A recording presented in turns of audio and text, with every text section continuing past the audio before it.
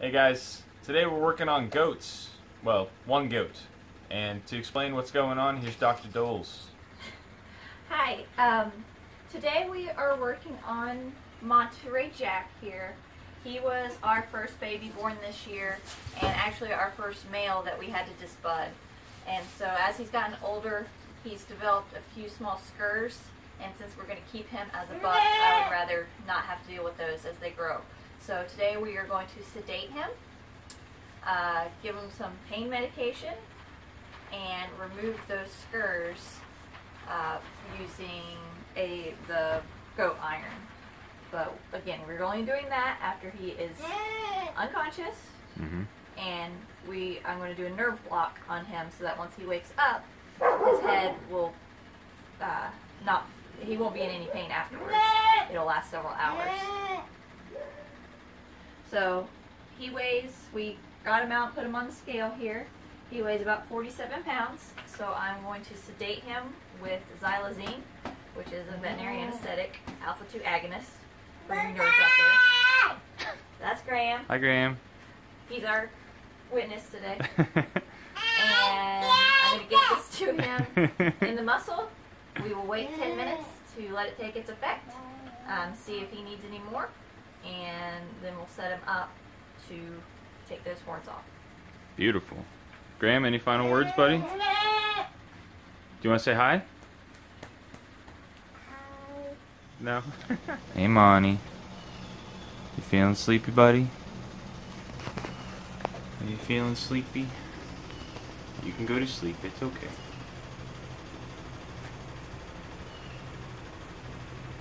Go ahead and go to sleep.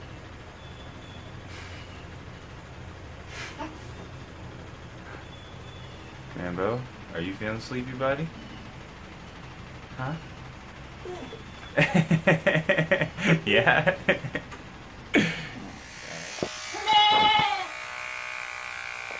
So here, she's just shaving his head away from the parts that are going to get pulled off and re-burnt. And that's just so the iron gets to what it needs to faster and doesn't have to burn through his hair, and then it cools off the iron. Whoa, hi buddy. Not asleep yet, huh? One of the things you really have to pay attention to when anesthetizing any ruminant is that they don't regurgitate. Because obviously they have that huge rumen full of digestive juices and plant material that when they're not protecting their airway when they're asleep, they will regurgitate and aspirate, which will kill them or cause them to have very bad pneumonia. And we've all seen now how bubbly those rumen juices get. So we withheld his food for 12 hours last night. And then when he's asleep, we're going to be very careful to keep his head above the level of his rumen and also keep his left side up. That would just decrease the risk of him aspirating any material from his rumen. You can see we built this nice comfy bed for him out of a milk stand. Alright. So this is the part where we're putting in the nerve blocker, like Aaron said. And this stops him from feeling anything later. At least for a few hours. So I'm blocking the corneal branch of the nerve that goes to the horn and the zygomatic branch that goes to the horn. And I'm just feeling for anatomic markers that tell me where that nerve lies.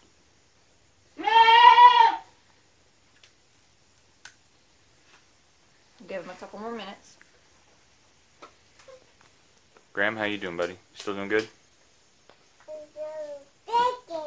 Yeah? You having fun? Okay. Hey guys, so Aaron grabbed some pliers and... They're called Carmalts. Okay, yeah, vet pliers. And she just pulled these little guys off. That they weren't on there that hard at all. And you can see here that there's just a little bit of oozing afterwards. So now we're going to grab the iron and burn some spots. Right, we're going to try and show you what we're doing with the iron.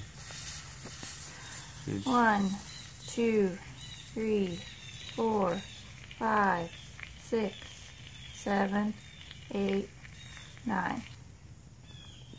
So you can see that nice copper ring color. That's how you know you did it right. I'm just going to let his head cool off a little bit and then do a couple more spots right there. Yeah.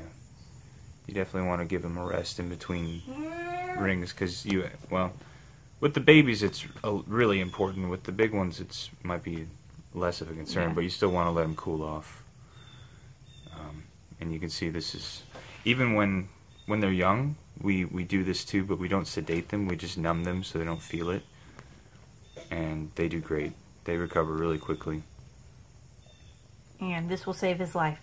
Right, yeah. He won't get caught up in fences and potentially strangle himself. He won't hurt us. Right. Yeah. Hurting us is a big one, because you start pulling on a collar to try and lead a goat somewhere, and they don't want to go, and they tangle your fingers in their horns, and now you have a broken finger. So it's better for everybody. Graham is still doing great over there. Hey, buddy. Uh-huh.